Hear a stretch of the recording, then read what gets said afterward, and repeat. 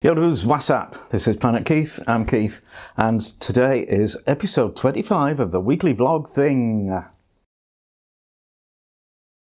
We'll start the week on Sunday because things started to happen that later in the week would develop into full-blown crises on several fronts. The first thing that happened, we were finding out about the beginnings of a shortage of carbon dioxide.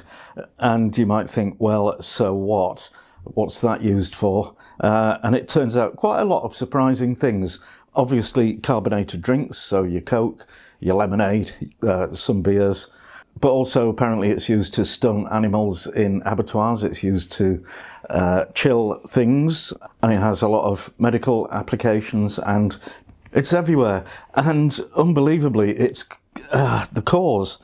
Well, it's not cost effective to run a factory just to make carbon dioxide, but it happens as a byproduct of a few different industrial processes. One of them is the manufacture of fertiliser. 2 fertiliser plants in the UK were closed because the price of ammonia has gone up dramatically, meaning that the CO2 is just not there, not happening. The other brewing crisis is to do with the supply of natural gas, which we use for heating and for cooking and a lot of other things as well. Since the B word, we are out of the European gas market, so we're totally exposed to the global wholesale gas price, which has been rising and rising and rising. Monday was a bit cheerier. Over the last week, I've had 3 different people have commented on my egg fried rice video on Keith Cooks, mentioning Uncle Roger, as in Uncle Roger wouldn't approve of this, Uncle Roger would tear you apart. And I got no idea who this Uncle Roger is until one of these commenters explained. He has a huge YouTube channel. He's got over 4 million subscribers. And mainly what he seems to do is criticise other people's videos of them making egg fried rice.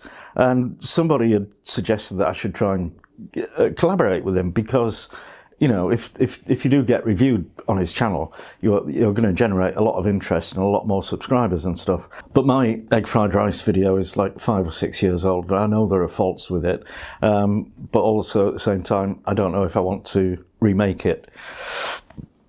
Maybe I should. Anyway, Uncle Roger, hiya!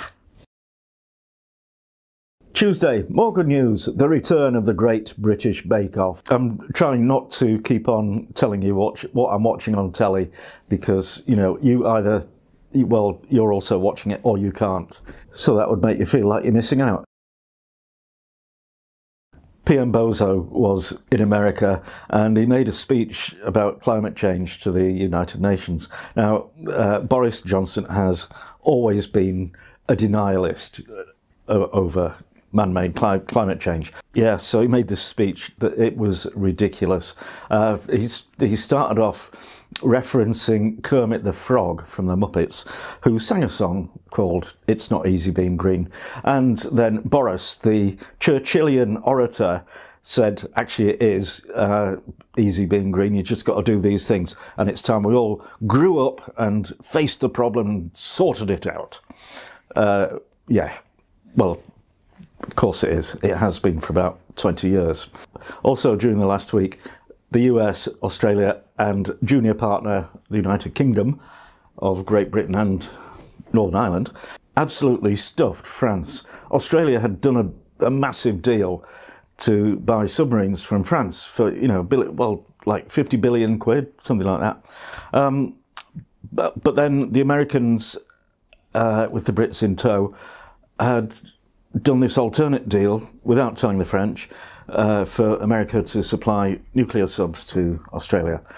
So first of all, that's very dodgy because up till now Australia's not a nuclear enabled country, but it just leaked out into the press and the French didn't know anything about it. So the French President Macron is furious, absolutely furious, brought his ambassadors back, you know, it's like and so Bozo Johnson used a bit of Franglais. He said the French should prenez un grip and donnez-moi un break.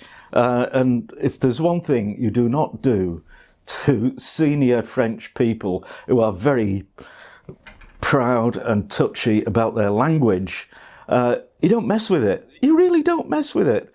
So this is like, you know, paff, paff.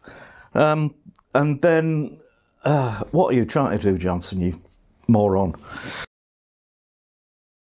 Thursday, all right, I know I just said I'm not going to go on about TV programmes, but there's a new series of Taskmaster.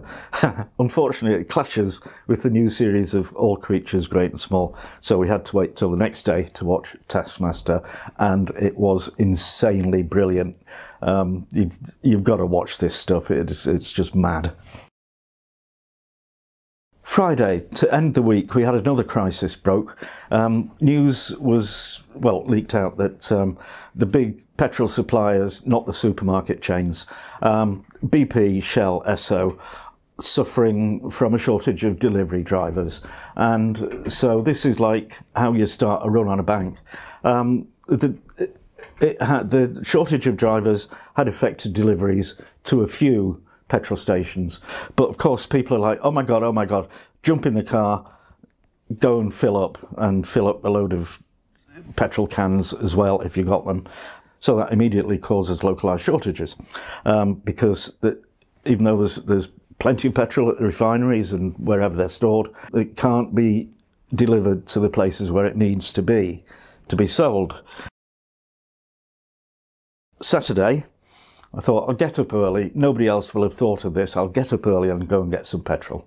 And so I got to the petrol station early, and they were already queuing up the driveway and the forecourt and onto the main road, and it was not safe. I didn't think it was safe to join that queue.